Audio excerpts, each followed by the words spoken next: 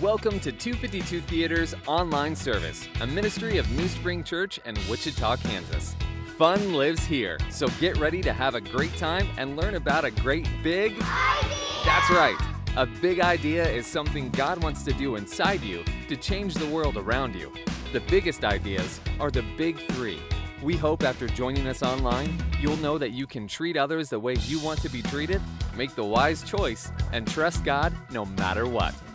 You'll get to experience fun games, skits, worship, and of course, a powerful story straight out of God's Word. More than a video, this is your chance to be a part of something amazing. So get your popcorn, crank up the volume, and get ready for incredible fun. It all starts in 3, 2, 1. Hello, everyone. I am so excited to be with you here today because I get to share a very special, real, true story from the Bible all about Jesus' very first miracle. And as a matter of fact, you guys get the opportunity to help me tell the story. Here's how this is going to work, okay? I'm going to tell the story, but then I'm going to pause. And when I pause, I'm going to come over here to my box, and I'm going to pull out something from the box that will give you a clue about the next word or words that come in our story. And you guys get to tell me what comes next, okay? Do you got it? Give me a thumbs up if you're ready to go. All right, so I'm going to start off easy. So last week, we were learning all about Jesus when he was just a little... Right, when he was just a baby.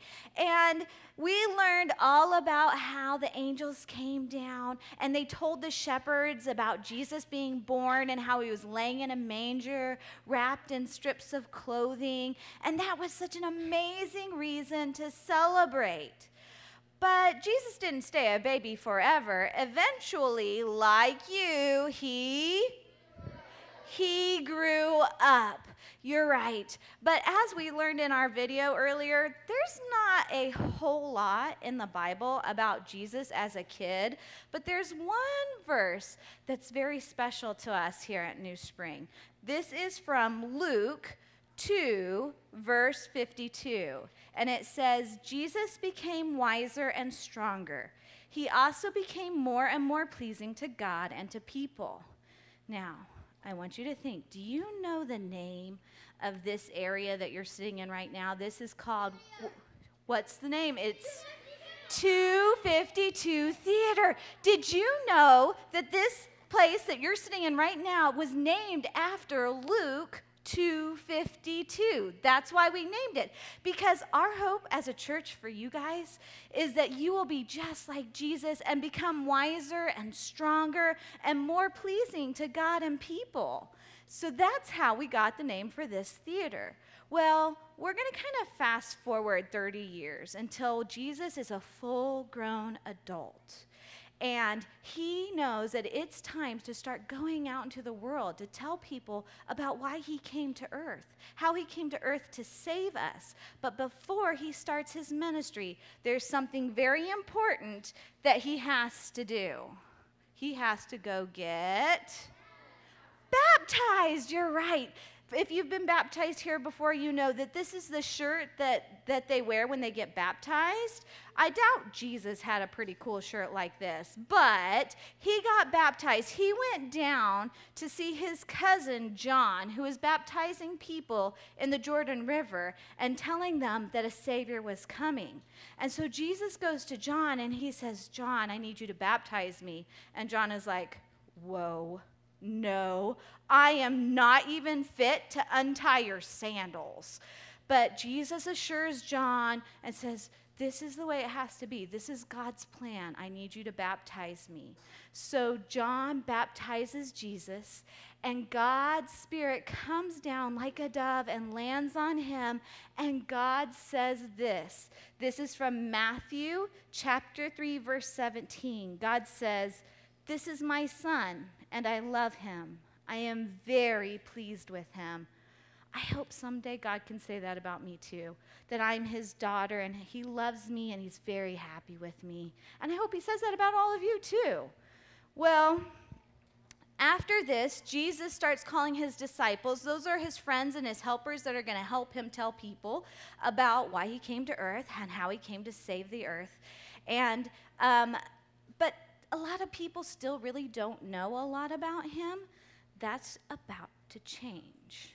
And because Jesus is going to do something very special. Now, he's going to go to a very special celebration. Let's see if you can guess which this is. Dun, dun, dun. Right. He's going to go to a wedding in a town called Cana in Galilee. And he's there with his mother, Mary. Okay? Now, if you've never been to a wedding before, usually there's a ceremony where the bride and the groom, they get married. But then after that ceremony, there's a huge celebration. It's a giant party, and people are dancing, and they're talking, and they're laughing, and they're having lots of fun. But sometimes when you're dancing and laughing and having lots of fun, you can get very thirsty. So Mary was thirsty, and she went back to where the servants were to get some... This is soda. Now, they didn't have soda. They didn't have grape soda back then, okay? What they had was wine. Back a long time ago, the water wasn't always very clean. Sometimes there were germs and things in the water that would make people pretty sick. So instead of water, sometimes they would drink wine.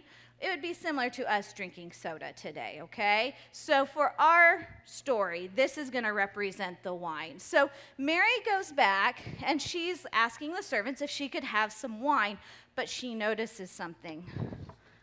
All of the jars of wine are, every last one is empty. And she knows that this means that the celebration is probably going to have to be over, right? Because people are going to be thirsty, and if they're thirsty and there's nothing to drink, they're just going to leave.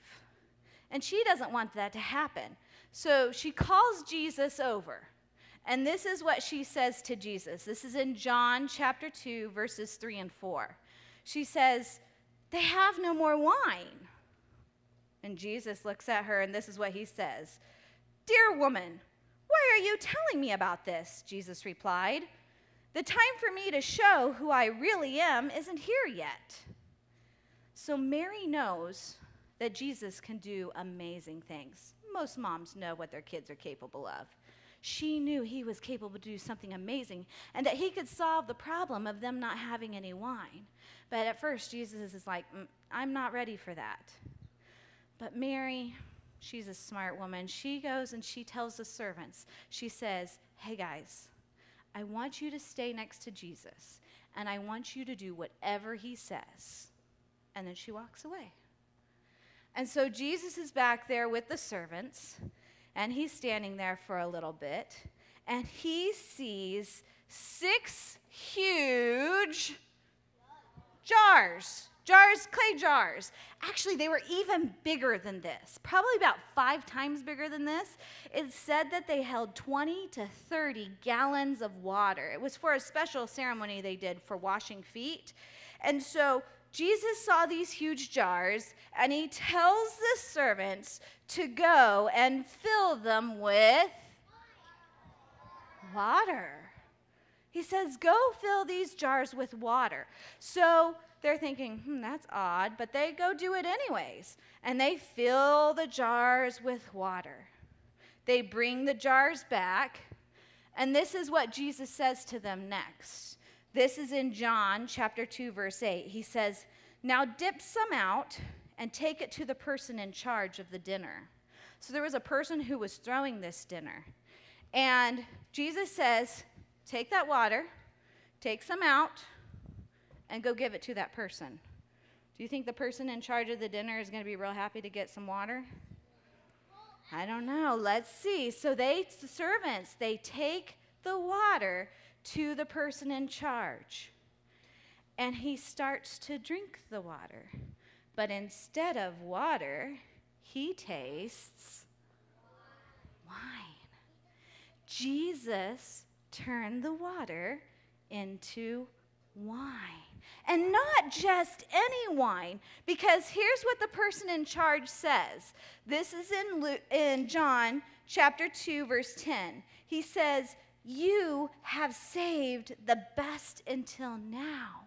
So Jesus turned it into the very best wine, not just anything. He turned it into the best, which is why we have our bottom line for today. Jesus showed us how to have joy. Will you say that with me? Jesus showed us how to have joy. Because Jesus showed us how to have joy, we can celebrate. We can celebrate big things like winning a tournament, or we can celebrate little things like a flower blooming or a smile from our best friend. And this is all because Jesus wants us to have joy. And not only that, but he wants us to have the very best that there is. So, with that, I want to pray for you guys. So close your eyes, bow your heads, put your hands together, and let's pray. Dear Heavenly Father, thank you for this wonderful day. Thank you for a church as New Spring is that looks out for our children and hopes to bring them up closer to you. Lord, thank you for sending Jesus to our world, and thank you for having him show us how to have joy. Please help us to remember to celebrate big things and small things.